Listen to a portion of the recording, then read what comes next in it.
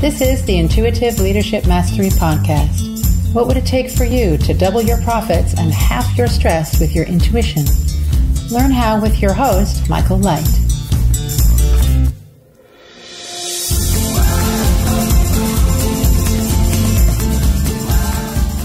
Welcome back to the show. I'm here today with Chris Sparks, and he is the future best-selling author of the playbook, Self-Programming for Peak Performance. And he is also ranked in the top 20 in the world, and that's out of 100 million people who play poker. He was number 20 in the world playing poker. And he is used to playing for high stakes, winning and losing the cost of a car on a single turn of a card, which is pretty intense, I would have thought, and great preparation for high-stakes business deals. So we have a lot of interesting subjects coming up in this podcast. We're going to look at key insights in achieving your goals in less time, why getting clear on your goals is key versus just pounding away working at them, and why sprinting as fast as you can in the wrong direction is clearly a bad idea, particularly if it's based on numbers that have no meaning behind them. Also, we'll look at what to do if you know you should be doing something in your business, but you don't do it. And I'm going to raise my hand here. I've done that myself. And we're going to learn how Chris helps people fix that. The importance of speed and intensity of decision-making in top poker and business. And we're going to look at how you can tell someone is bluffing in a business deal, which could be really valuable information if you've got a business deal coming up. And how Chris gets messages from his intuition and how he uses his intuition when he's helping his clients achieve peak performance. So welcome, Chris. Thanks, Michael. Good to be here. So let's start by talking about key insights in achieving your goals in less time, because I'm sure every business leader and entrepreneur would love to get their goals achieved faster. Absolutely. Yeah, I think it all begins with knowing where you're heading, where if you're not sure where you want to go, you can go in any particular direction. It doesn't really matter. So the first thing that I always do with friends and clients is help them get clear on where they want to be. And that begins with, what do you want to do in your life? I think the obituaries of any great man or any great woman could be condensed down to one sentence. So once you have that sentence you can work backwards from, all of your actions will kind of fit in line. And you realize that most of what you're doing from day to day is not really going to be a part of that narrative, and thus may or may not be essential. Well, what's the one sentence going to be on your obituary, Chris? Well, I like to think that I'm still writing that. I think my working title is Chris Sparks, Advancer of Humanity.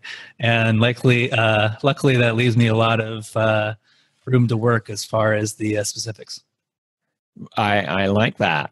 So you mentioned it's important not just to pound away on your goals, going fast in the wrong direction. Do you see that happening a lot with entrepreneurs?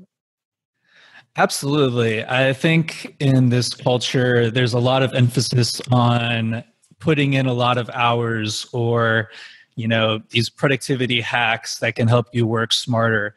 But there's not enough attention put on, are you doing the right thing? And usually that comes down to, are you doing the thing that scares you? I think there's far too much thought on, how can I get more hours into the day? Should I be sleeping less? Am I spending too much time on my meals? Do I need to cut down on the number of calls I'm doing? Where there's not enough time or thought into the planning as far as what is the most important thing that I can be doing now? What's the thing that's going to really move my business forward? What is the roadblock that's most limiting me from growing my business and reaching more customers? There's not enough of these asking the hard questions and doing the hard things that really drive the business forward. And I think that's where the real opportunity lies. Now, I like that thing. How can I do the task that scares me the most? But why is it important that in our business we do that first? Sure. I like the use of the term the resistance, where the resistance keys us to what we should be doing. And I try to use fear as my guide a little bit as far as what I do, because I know that I need to over adjust for that fear, because the fear is going to kind of cause me to flinch away. But if I lean into that, it's going to kind of adjust in the sense of them doing more what I want to do. So I think a lot of times fear causes us to overlook things that need to be fixed. A question that I like to ask clients a lot is, what are you merely tolerating? And it's this idea of cognitive dissonance where we can either change our actions or change our beliefs. We have this kind of internal conflict. And usually the easiest way to do this is we protect the status quo by changing our belief about it. We say, this is fine. I really cue into this word fine, that this is something that probably should be changed, but it's much easier to think that it's okay, so I don't have to do anything about it. And usually when we kind of peel back these layers of fear, this is where the opportunity lies. So what's your definition of fear then?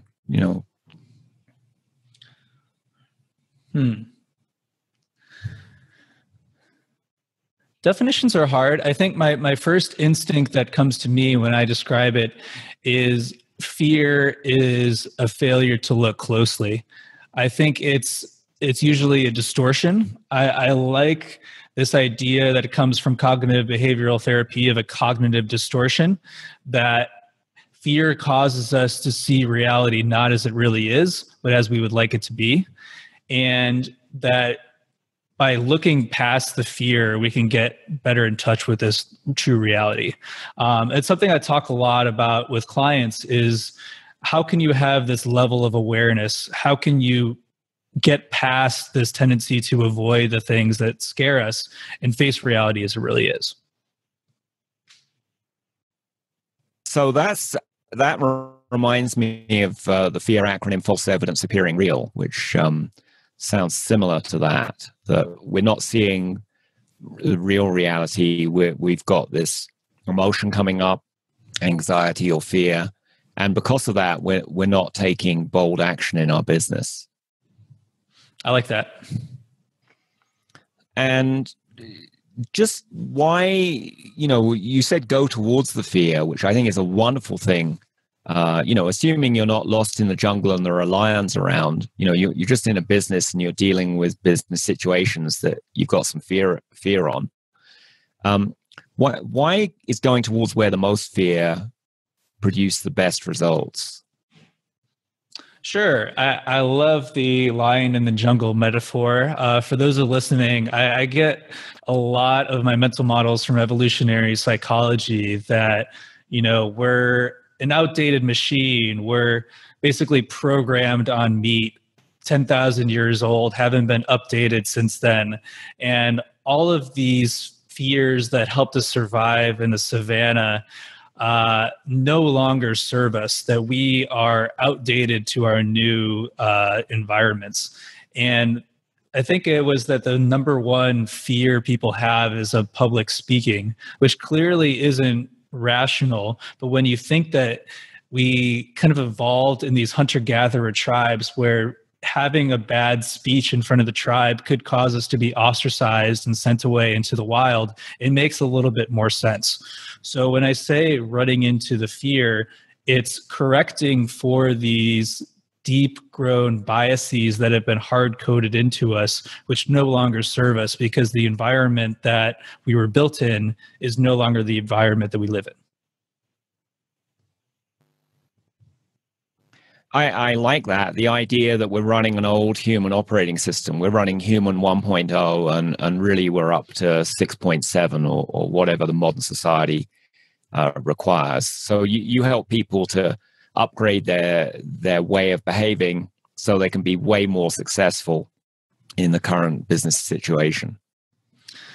Sure. I think the metaphor carries a lot of weight. If you think about things like habits, we'll talk about bad habits, things that are super stimuli. So, the dopamine cycles like checking Facebook or having food that's really sugary and fatty because, back on the savannah, it was hard to find those kind of sources of nutrition. So our body caused them to taste very good, so we would seek them out. But that now that food is abundant, that's no longer needed. And it's something that I talk a lot about is there's this kind of hesitation around being vulnerable and authentic around your struggles, particularly as an entrepreneur, because there's this idea that there's something wrong with me. Why aren't I able to do this? But when it's realization that you're literally fighting against your genes, you're fighting against nature and how you were built and trying to reprogram yourself in this way, it makes a lot of sense why creating a new habit, why shedding an old bad habit can be very difficult, because evolutionarily, it was best for this to be so, where we're fighting our genes. There's this idea of, I don't want to say idea, it's actually a scientific concept of homeostasis, where the body tries to maintain status quo biochemically. And what this means is that anytime you're trying to do a new diet, your body's going to be very resistant to that, because you're trying to change the status quo in your body, which historically is a negative thing. So you have this negative feedback loop that kicks in and tries to restore that status quo. You see these processes, these negative feedback loops all over in our bodies that try to prevent us from making these changes. And that's why behavioral change is really hard, because this resistance is really ingrained. It's hardwired within us. Yeah, I mean, back in caveman society, change could be dangerous. Or in village society, change could be socially dangerous. So there is that resistance to change. But in modern business and all the technology stuff, the speed of change is so fast these days that if you aren't able to change fast, you're going to be not winning in your business. Absolutely. I think a key mental model as an entrepreneur is this idea of speed of implementation. How quickly can you make decisions and implement them? In that there's always, in the days of like abundance of information on the internet, there's always going to be more research that can be done. There's always going to be more clients you can talk to get feedback. But it's all about getting things out there and creating these tight feedback loops so that you can implement things really quickly. I love I don't know if you're familiar, this is from John Boyd. He was a military theorist. It's called the OODA loop, OODA loop. So it's you beat your opponents on the battlefield by running through the loop faster. So it's observing, orienting, acting, and deciding. And the quicker that you can orient yourself to this environment, the quicker that you can make these decisions and act upon them, the faster you will be getting feedback on those new decisions. And you will literally outrun your competitors by going through the loop faster. So it's less about kind of over debilitating on these really trivial decisions, but rather making the best decision given the imperfect information that we have and moving on and course correcting as we go. So just, I have read about that OODD loop, and, in the military sense, that's doing two things. One is it's getting the information quickly. It's making quick decisions. So if you're two fighter pilots, the one that can turn inside the other is the one who shoots the second pilot down. Or if it's two armies fighting, the one that can create the fog of war and confusion to the other enemy while they have clarity of information on what the opposing side is doing is the one that can win the battle, which, is what some analysts said happened in Vietnam, that, the American military in Vietnam had all kinds of advantages, but they lost because they were slower on this loop. Absolutely. My favorite metaphor is the metaphor of the map and the territory, where the map is our model of reality. So in the example you give, the opponent, if you're moving faster, is making decisions based upon an outdated map because their model of you has already changed, whereas you're acting closer to the reality of the situation. This comes up time and time again in poker play, where you have a metagame, which is the game within the game. So you have levels of strategy. So if you think about a simplistic example like rock, paper, scissors, level 1 is I go rock. I don't care what you choose. I choose rock because I like rocks. Level 2 thinking would be I know you like rock, so I'm going to go paper. Level 3 is I know that you know that I like rock, and you're probably going to go paper, so I'm going to go scissors. And you can have infinite levels of this metagame, and the way that you win is by being on a different level than your opponent thinks you are. Ideally being one above, but sometimes being one level below, so that you can get inside their loop.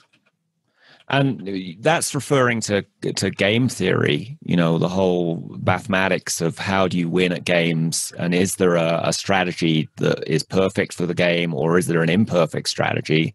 And, in a lot of games like poker or in business, we have incomplete information. There is no best strategy.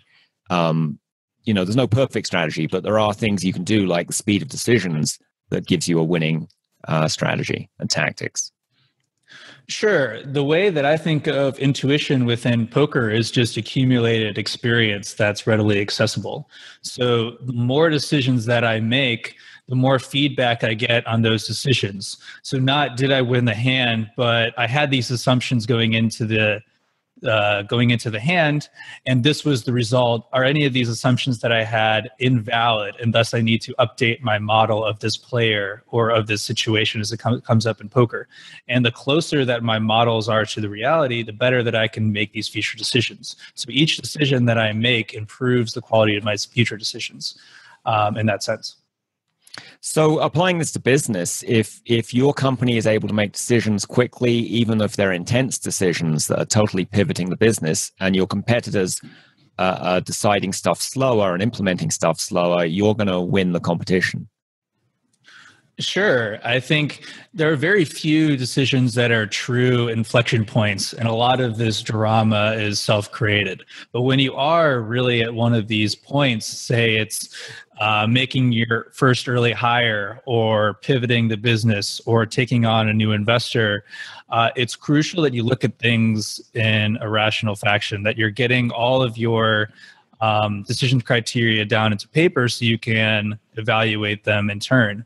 And then it's given the information that you have, like where does your intuition lead you? I like to kind of bridge this gap by an example I'll do is I have this exercise where I lead clients through as far as picking which project to focus on first. There's this kind of existential quagmire we get ourselves into where we take on a new project and every day it's like, oh, did I make the decision? I should have done the other one. I don't know how much I'm really enjoying this. Is this going to work out?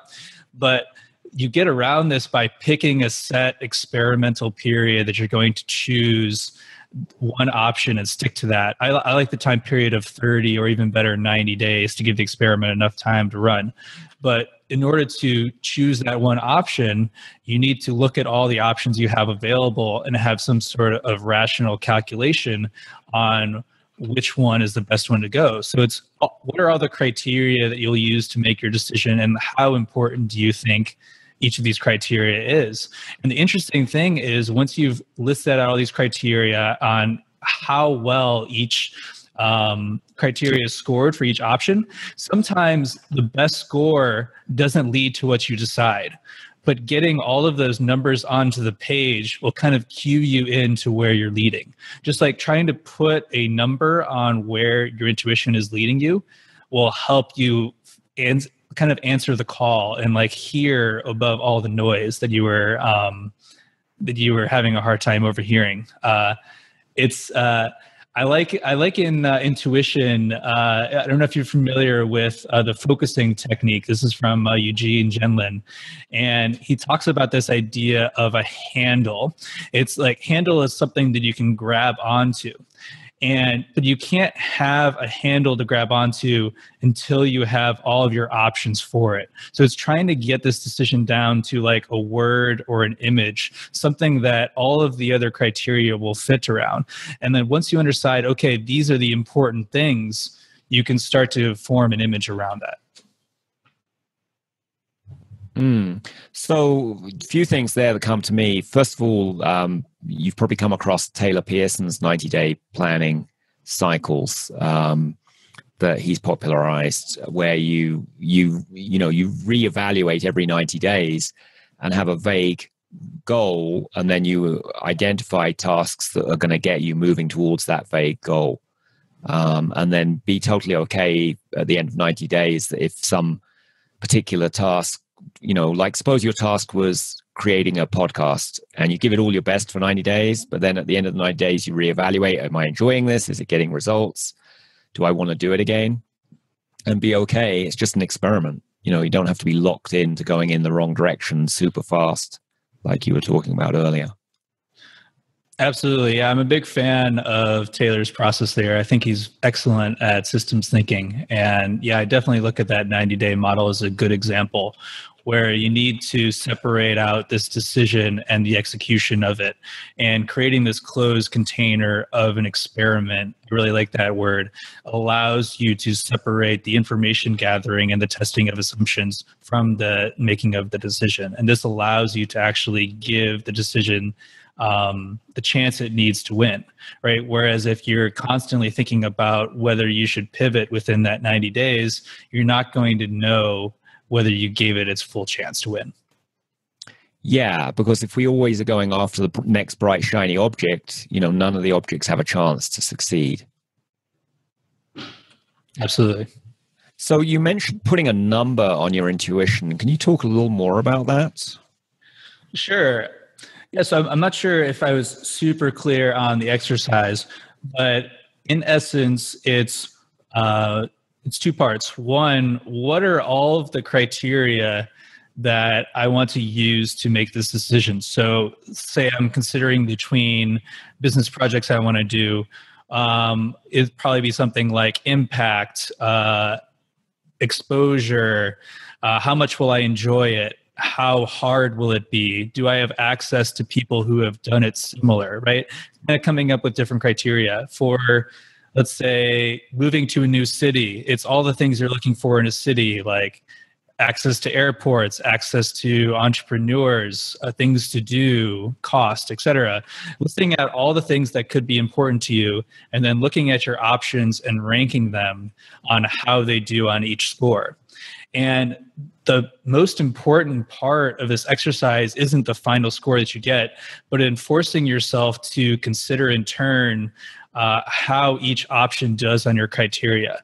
And it's this process of putting a number on it that actually makes this decision much easier. It's kind of like, I forget which movie it was. I decide things by flipping a coin, not by how the coin lands, but when the coin's in the air, I know which one I'm rooting for, right? Now that you have a number on it, you can kind of get a feel for where you're leaning. Mm-hmm. So, I mean, that sounds similar to the technique I've used where I put a number 0 to 10 on something, where 0 is it sucks for me and 10 is it's wonderful. And then I play around with the numbers I get. I mean, I might put them in a spreadsheet and score the different options if I'm picking a city. But I also might ask, if a certain city is a 6 out of 10, but for various emotional reasons, I'd like to go there. What would it take to make it a 7 out of 10 for me in this time period? And maybe I can get inspiration on how to improve the quality of life there. So I think there's a lot of power in using numbers. That reminds me of a similar example. A technique that I use a lot in my coaching is a pre-mortem. So what I do is I'll say, let's say we're setting a new morning routine. And the question will be, okay, 0% to 100%. We're talking again in a week. And you say, I haven't done my morning routine once. Like, how surprised are you? And if you say something like, okay, I'm 100% surprised, then okay, that's probably a pretty solid routine and we can move on. But if you could say I'm 20 or 30% surprised, as in if I don't do it at all, I wouldn't be that surprised. Clearly there's some more work we need to do on planning that out. So it might be, okay, let's just brainstorm. I'm going to set a 2-minute timer. What are some things you could do to take that 30% surprise up to 50%, right? Make it more likely to do. So say it's something like meditation. Okay, maybe you don't have a good place to sit, so getting a nice cushion to sit. Maybe it's choosing the app that you want to use and setting the notification now, or having an accountability buddy who's going to do it with you, right? Or like numerous things you can do immediately in the next 2 minutes that'll increase that.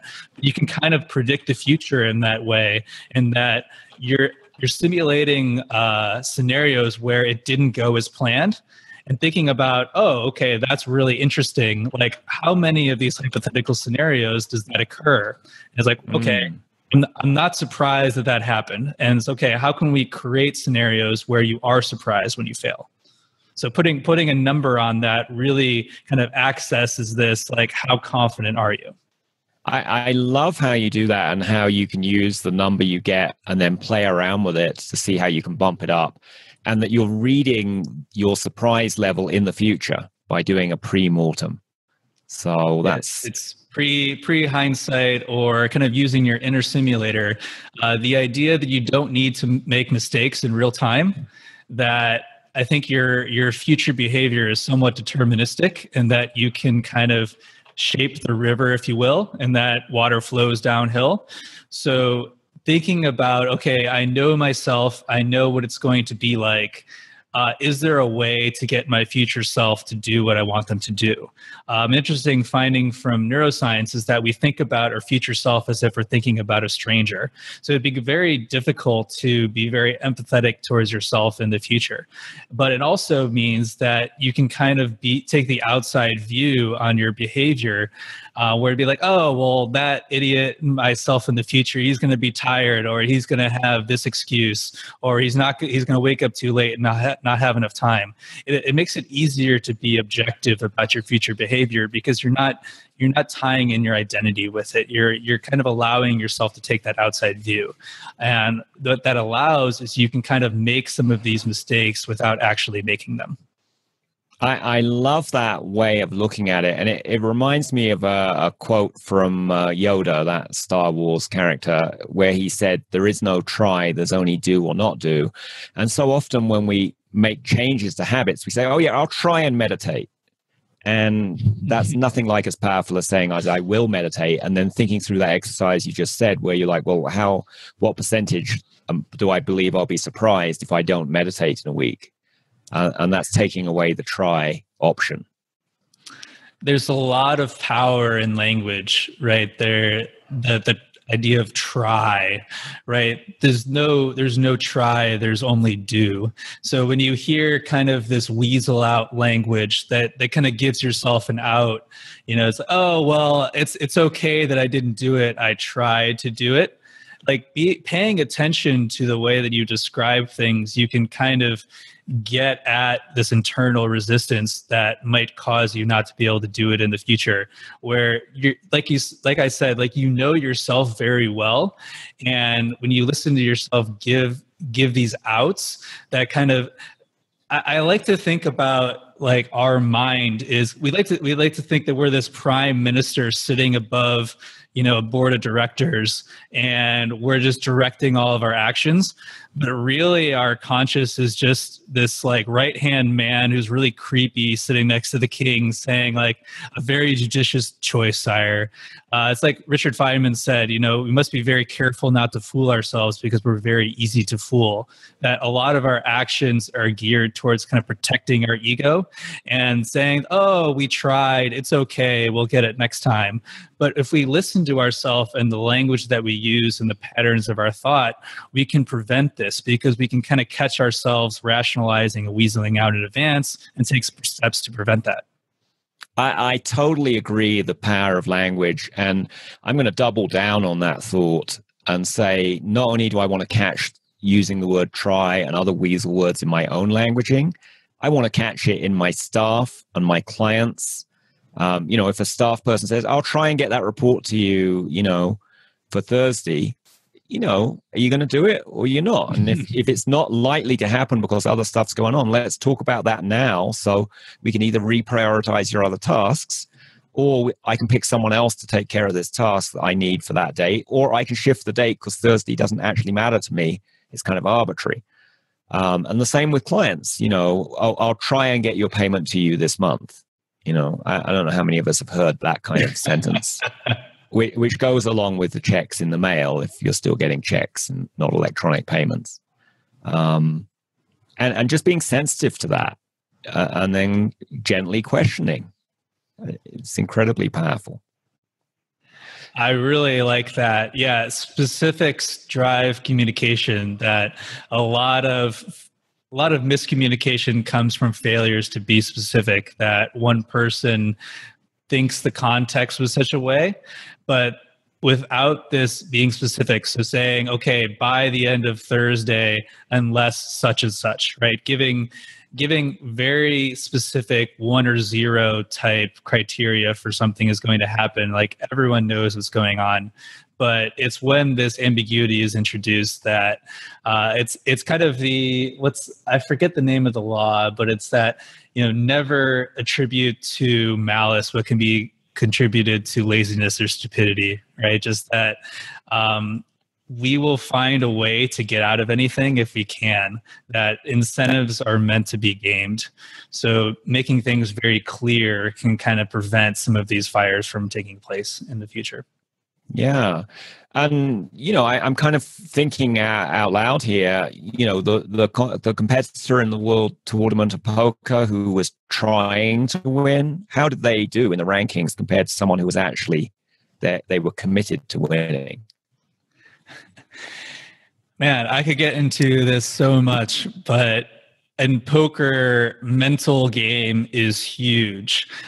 You need to have this mindset that you're going to win every time you sit down. And rationally, that this can't be the case. So in my example, in my online play, 52% of the times that I sat down, I won. But that means 48% of the time that I lost. And all of the money that I made is in this 4% delta. And in maximizing the times that I win, when things are going well, like doubling down metaphorically, and when I'm losing, limiting my losses, right? Not chasing after them. But in my mind, I have to kind of compartmentalize this and sit down every time expecting to win, treating every decision as the opportunity to make the perfect decision, right? Not taking any of them off. And I think this applies in entrepreneurship as well as I'm writing a book right now, which has been a very interesting meta process, particularly when I'm writing chapters on procrastination and trying to prevent myself from procrastinate. But, it's trying to harvest this subconscious, and I don't know what's going to come out when I sit down. It's these concepts that I've really internalized, trying to translate them into terms that everyone can understand as I'm doing this in this conversation right now. And some days, like, it just flows really easily, and I can write 5 pages in an hour, and it's great. I don't need to look over it. And then other times, I'm just staring at the page and I get out a paragraph in a few hours and it's just complete garbage. But the problem is when I sit down, I don't really know. So I have to treat every day as like, okay, I'm going to be brilliant. I'm going to come up with ideas that no one has ever said before in productivity, which is pretty hard. And it's just going to be marvelous, and take whatever comes like as a learning experience.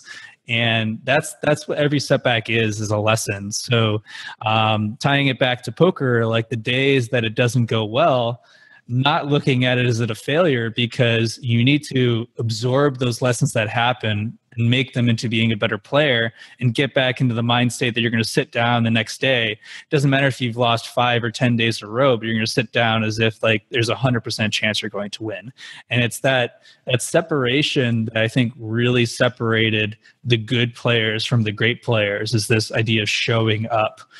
Something I always like to say in my poker coaching days is that I never was one of the best players. I think a lot of people I'd play with would say the same, but I played my A game a very large percent of the time. I was very disciplined, and it's not the quality of your A game, but how often you're playing it. So as an entrepreneur, like, how often are you showing up? It doesn't matter if occasionally you just have like a crazy peak day.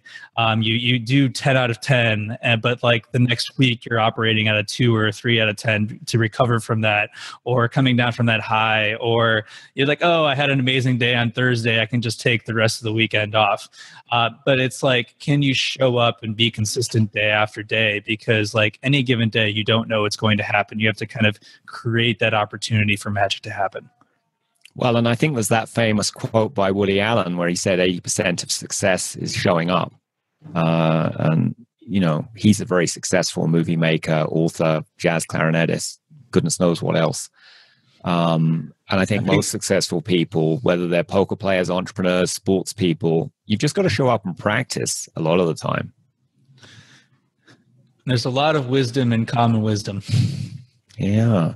And the other thing that I'm curious about, when you say harvesting your subconscious, it sort of implies that almost the words you're writing in the book or the business ideas you're coming up with, they almost existed ahead of time in your subconscious, and you just have to access them.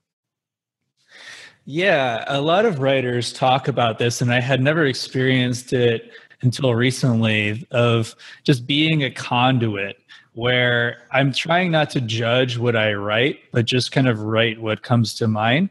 As I think particularly in productivity, there's so much content out there that's very low value, these tips and tricks, which, I mean, anyone who's consumed all this productivity porn knows that it doesn't really lead to results. So it's, how can I generate unique insights in a field that is so littered with noise? And a lot of that comes with not judging what I think is important, but just kind of writing what comes to me and then editing it later.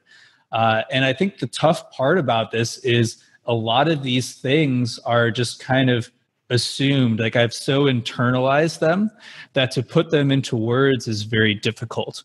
But I know from experience that it's extremely rewarding, both personally and to others. A huge part of my poker success back in the day was that I was coaching players who were one step below me, where, you know, I think I don't know if we talked about like how many tables I was playing at a time. When I was playing low stakes, I was playing 30 tables at a time online. Even at high stakes, it was usually 10 to 12. What this means is that I'm making a decision every 1 to 2 seconds for like 8 to 12 hours on end. And that means that I need to have these concepts, these situations super accessible. But how I was able to do that is I'm talking about these same situations and concepts day after day to my students, so that like I can access them really quickly, and I can move on and kind of chunk these trivial decisions into smaller periods of time, so that when a unique scenario comes up, I have more time to dedicate to that. And the same thing I think is true with this productivity coaching, that I'm talking about a lot of these best practices, my clients using kind of divergent thinking and bringing it up in a lot of different ways and trying to apply it to a lot of different businesses, because, you know, everyone's doing different things. And all these different ways of looking at the same problem of how do we set goals? How do we create habits and routines? How do we maximize our focus and energy and time every day? How do we break out when we inevitably just fall into a rut? And approaching the problem from all these different ways has made all of this information really accessible to me. And then it's just a matter of translating it, being that conduit to get it onto the page, so that hopefully I'm kind of distilling some universal principles that people can use regardless of what business they're in, regardless of what their day-to-day looks like, that hopefully there's some actionable things for them. I definitely had that experience when I was writing my book, that some days, you know, I was writing the book, other days the book was writing me, and the material just flowed out.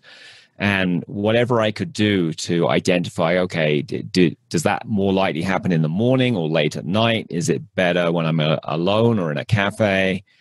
You know, we can both go through the intuitive route and channeling the information, but we can also use our rational mind to like study, okay, when do we get the easiest creation in our business, whether it's writing or creating ideas for our business or whatever it is. And one book I got that from was 2,000 to 10,000, which is about how to write 10,000 words a day instead of 2,000 words a day. And, and a lot of that is about analyzing those kind of factors and also planning out the writing ahead of time. You know, we don't have to just listen to the muse. We can have the muse talk to us ahead of time, you know, kind of outline the section and then come back and write it, which is sort of similar to the idea in getting things done that there are multiple versions of ourselves. There's like the robot person that just churns out words, but there's the planning person who decides what tasks we're going to do. And then there's the creative person who comes up with brilliant new ideas. And these are all different aspects of our personality, and they all operate best in different environments and different times of day.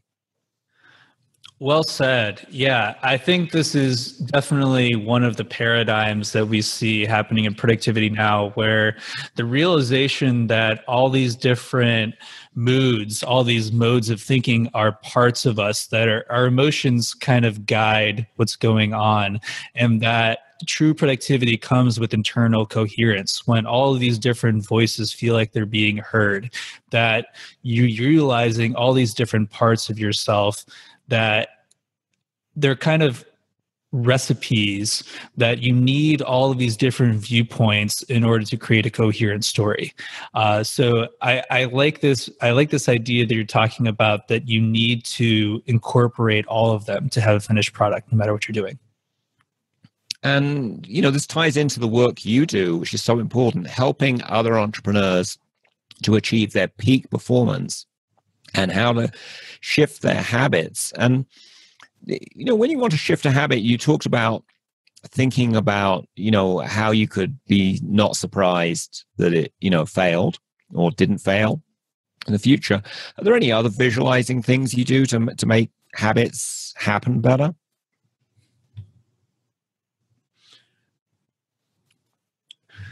So real briefly on the science of a habit, the habit loop is where it's all based off of. I think about everything in terms of leverage. So this means you have 3 points of leverage in a habit.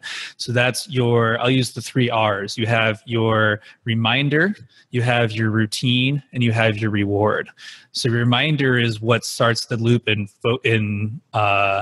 it's what starts it off. It's what literally reminds you to start it. The routine is the habit itself. The reward is what reinforces the habit. It's what gets you coming back to do it time and time again. We don't stick with our habits for our long-term benefits. We stick to them for our short-term rewards, like the feeling of accomplishment that we get. Literally, you know, after a workout, we feel better. It's this feeling and kind of internalizing it. Let's say you're meditating and you feel more relaxed and focused afterwards. That's what keeps you coming back to the habit time and time again. So you have these 3 levers. You can make your reminders stronger, more prevalent, more salient. You can make the routine easier and more streamlined to do.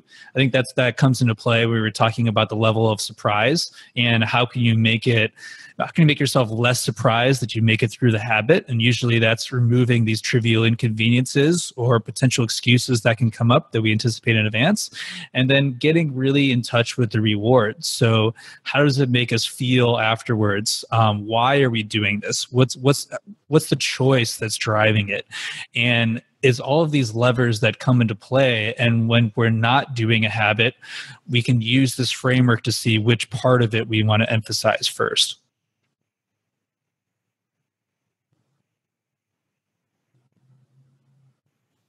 I just love how you're using reminder, routine, and reward habit reinforcement there, Chris.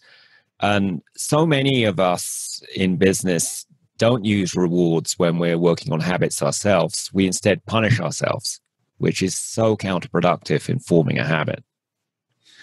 I try to stay away from punishment whenever possible. I think all goals should be framed as approach goals. So even something as bad as taxes can be framed in a really positive way, as far as, okay, I want to get clarity into the finances of my business. Am I paying too much? are there places for opportunity here? And looking at it as an opportunity to kind of gain knowledge and perspective on your business and where your money is going, rather than like, this is a mindless task that you have to do. So how can you frame everything you're doing into something that you want to do? And then in the context of habits, like, willpower is going to be drained anytime that you're relying on this kind of compliance attitude that you're doing this because you have to. And I try to come at everything as if I have a choice.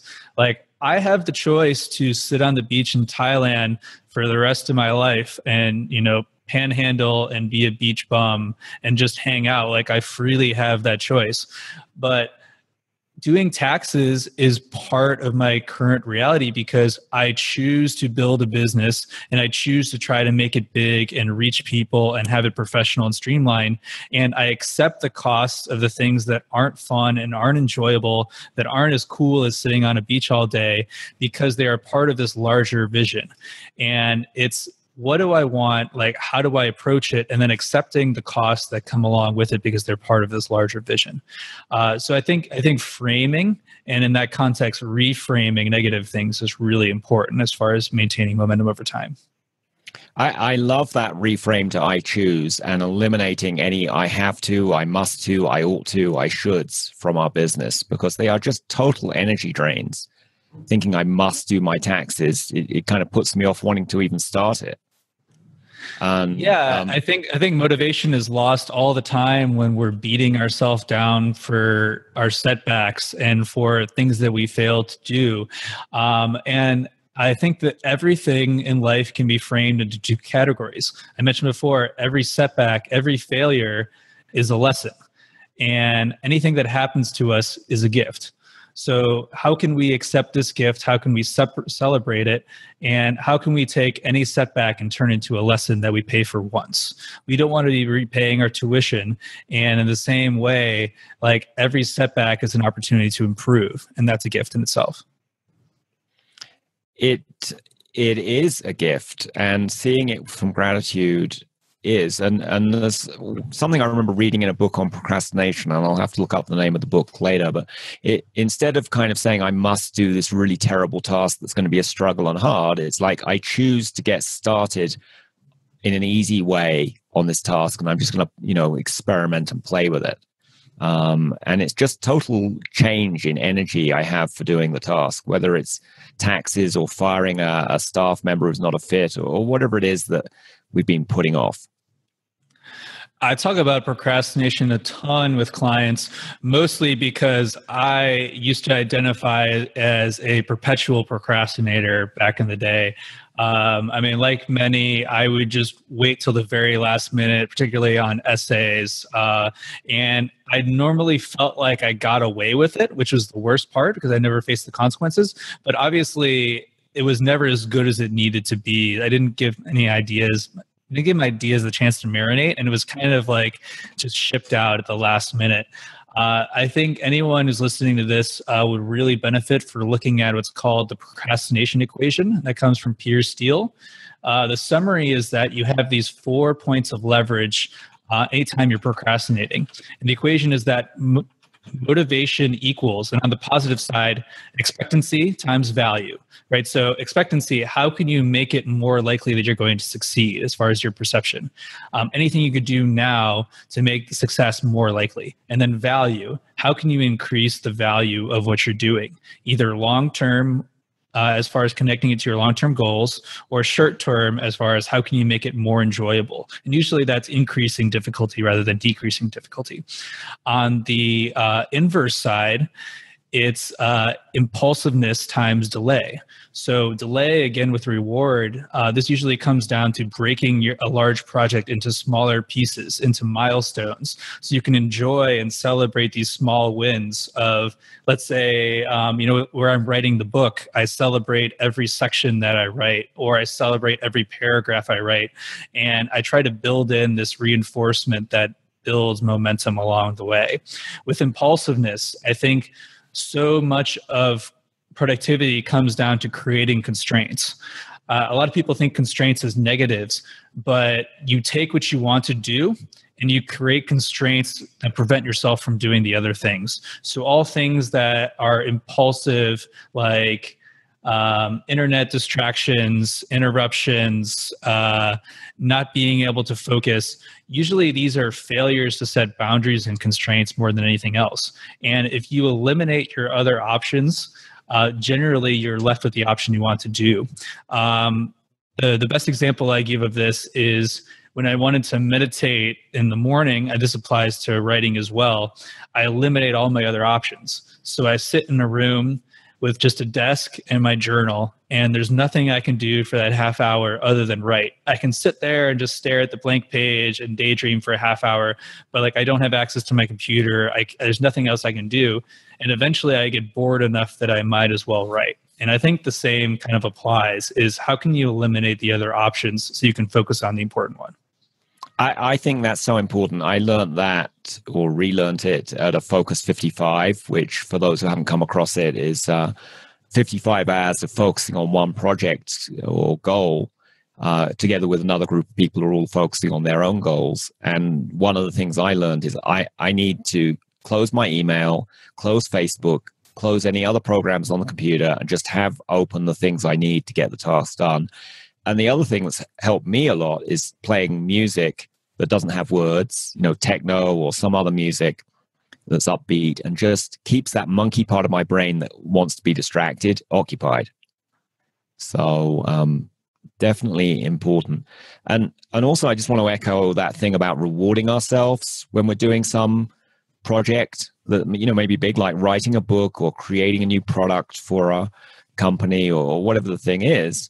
That rewards are so important. And that's one of the reasons masterminds work so well. If you're in a mastermind with other people doing similar things, whether it's an entrepreneurial mastermind or it's a health weight loss mastermind or whatever the group is, getting those small rewards as you take steps in the right direction, is important. And I don't know if you have a Facebook group for your book, Chris, but I did that, and just telling people, I wrote so many words today, or here's the challenge I overcame. That was really motivating.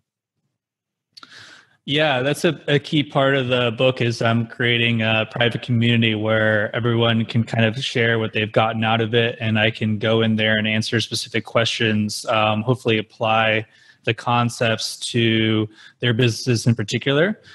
Something I've found with the coaching is that a lot of the best solutions don't come from me, that my role is more as a facilitator and trying to spark a conversation and get it going. So I'll echo the mastermind endorsement. It's been absolutely huge in my growth. I think with this concept of swimming downstream, of making things easier to do, the best thing you can do to sculpt your environment is to surround yourself with like-minded people who are heading in the same direction, where it becomes much easier and more natural to do the thing that everyone around you is doing. So it's crucial to have people around you who you respect, who you can bounce ideas around, that you're not going it alone. And I think that kind of bouncing ideas off other people is a real hack, a real shortcut to avoiding making mistakes the hard way. Because generally everything that you're doing, someone else has done it before, and there's no reason that you can't learn from them instead. Oh, I think there's very few things on this planet, whether it's writing, athletics, entrepreneurship, anything, someone else has always done something either exactly the same or very similar. And one of the catchphrases I learned last year was, if she can do it, I can do it, which basically means find someone else who's done the same thing, copy the exact steps they did, but then experiment with them and modify them to see, which steps work for you and which ones need tweaking for your individual setup. Yeah, I like that. So you help out people get to their peak state and to get beyond where they thought they could go. How do you achieve that? I mean, that sounds so difficult to do.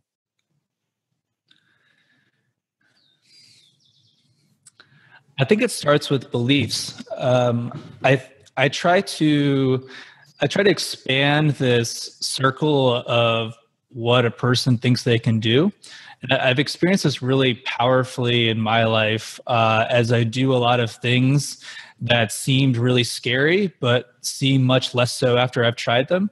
Probably most notably, I spent a year and a half traveling around the world to exotic places on my own and just generally doing things that I never thought I could.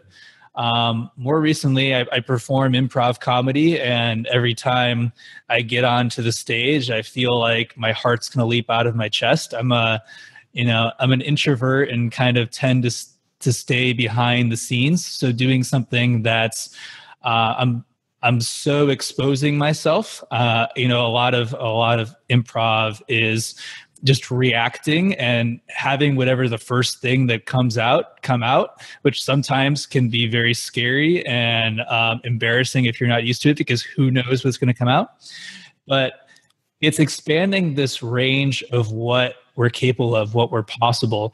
And that has to be done slowly and with beliefs. A big part of that for me is helping clients start to measure their output. So one easy exercise that I recommend everyone do is just measure where all your time goes in a day. So some limiting belief on, I'd like to try that, but I just don't have the time. And you'll find all these pockets of time that you didn't know you have just by measuring. And if you look at other entrepreneurs who manage to do whatever that thing you don't have time for, first of all, either they have time for it or they figured out a system or a delegation to someone else who gets the task done for their business. Mm-hmm. Another really easy one, and this is something that anyone can do, is trying to think back to past peak states. So everyone's had a moment in their lives where everything was firing on all cylinders. For me, that was, when I was at the peak of my poker career, where I was firing on cylinders because I had to. And going back to that time where you're operating at your peak and trying to distill down any lessons, essentially, like, what were you doing then that you're not doing now? Like any obvious things.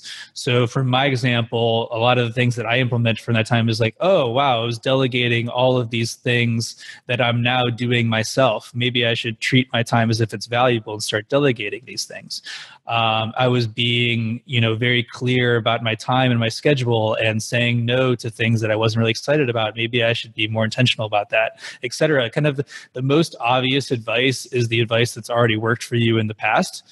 And another way you could look about that is there are already activities in your life that you're operating at your peak. So if you play sports, taking aspects of getting into that state of mind you need to perform in sports and applying it to your work.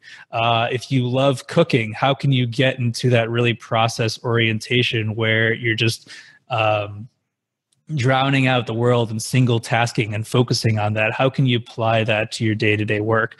Taking what you do really well and what works for you in other pursuits and applying those lessons to your job, to your work, and to other aspects of your life that don't feel like there should be a one-to-one relationship, but all of these lessons are transferable. So taking what already worked or has worked and applying it elsewhere.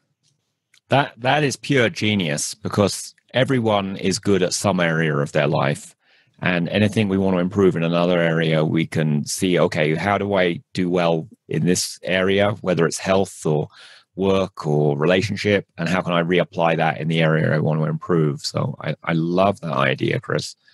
And also you mentioned with improv that, you're on the stage and you've just got to speak what the first thing that comes to your mind, and then everyone goes with it, and there's some structure there, right? The yes and other things, so that you don't stop the flow of the improv.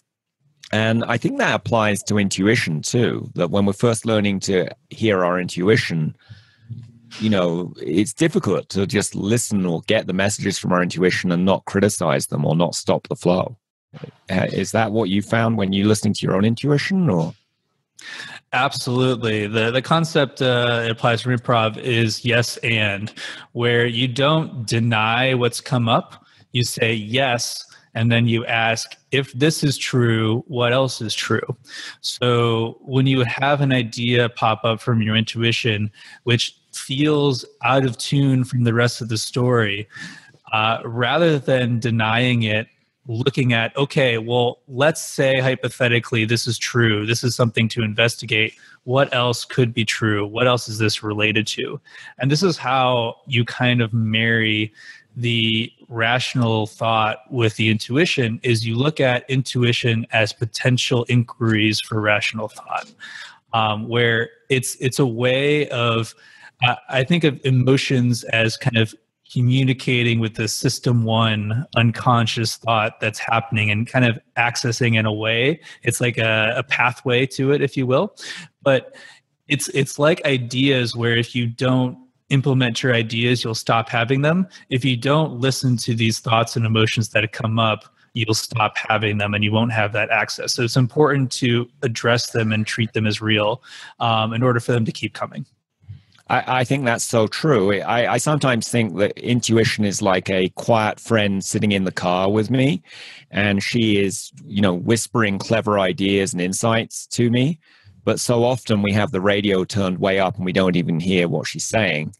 And she's actually telling us, you need to turn left at this road here because we're getting lost, or we need to, re-examine this person we hired because there's something off here.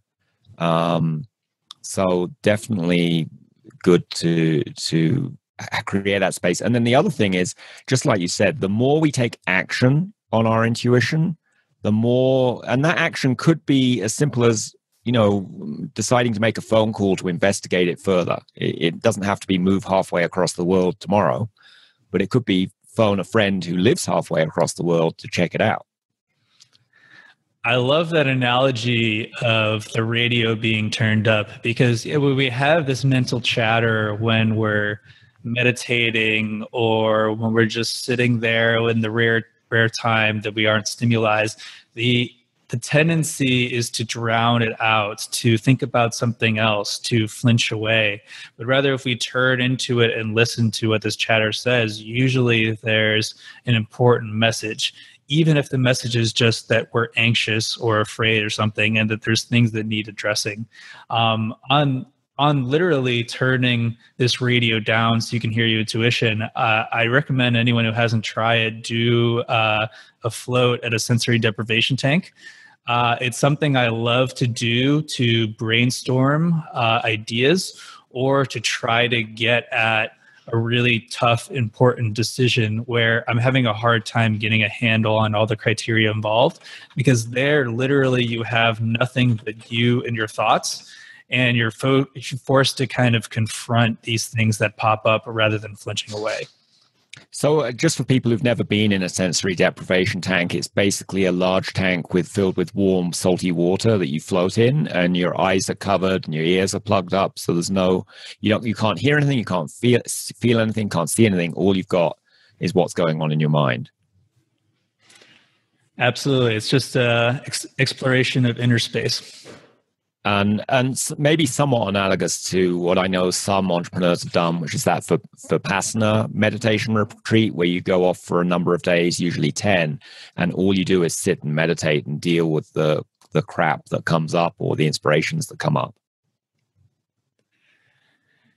Yeah, I think it's a theme. I mean, I'm sure you're very much in agreement on this, but as we move forward into the future, a key differentiator with people will be not the level of their output, but the quality of their thought. And a lot of that comes down to being mindful and generating unique ideas. So, yeah, I think the quote unquote trend of meditation isn't going anywhere soon. And getting in on this understanding of yourself and this ability to listen. The analogy I like to use with clients who are very right brained is you're building this muscle of focus, that meditation isn't about focusing, it's about bringing the focus back. And that's a skill that will be extremely useful, and even more so as our attention becomes infringed upon.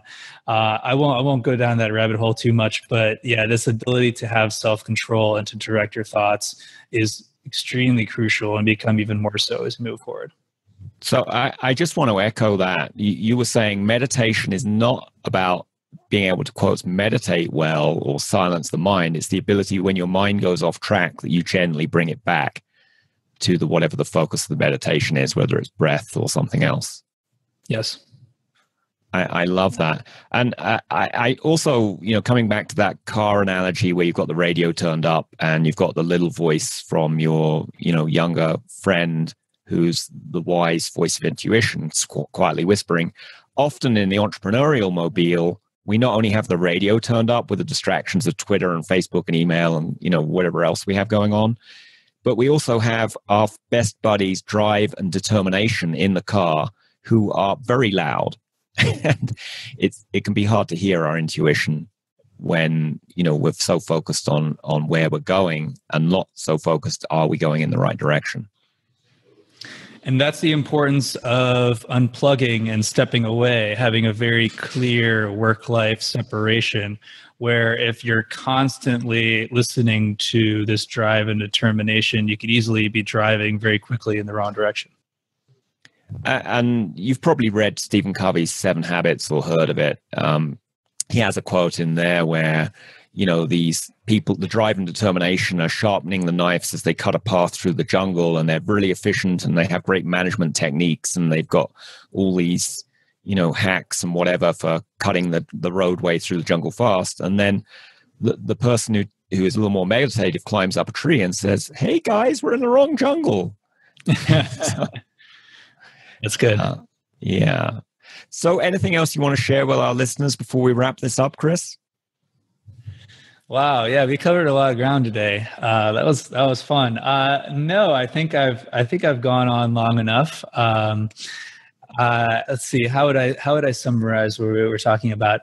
I would say if you could take one thing away from our conversation, it's to listen to yourself when it comes to understanding what's important, and to go about the problem of how can you get at this? How can you do this important thing? How can you move towards your goals? Come at it from a lot of different ways. And yeah, don't be afraid to listen to your intuition, because it has very valuable things to tell you. And if any of our listeners' intuitions are telling them that they should check you out further, how would they find you? Yeah, I'd love that. I love talking about this stuff. So please, if anything I said today resonated or you thought was ridiculous and you want to continue the conversation, I'd love to hear from you. My site is sparksvc.com, SPARKSVC.com. By the time this comes out, I might have launched my new professional site, which is theforcingfunction.com. You can also find me on all the various social media, Facebook, Twitter, Instagram. My handle is Sparks Remarks. So my last name just rhymed. And yeah, I'd love to hear from you. Well, I really appreciate you being on the show. I'm so looking out to your book coming out in April. And it's been a pleasure exploring peak performance with such an expert. Thanks, Michael. Yeah, this was a lot of fun. I really appreciate you having me on today.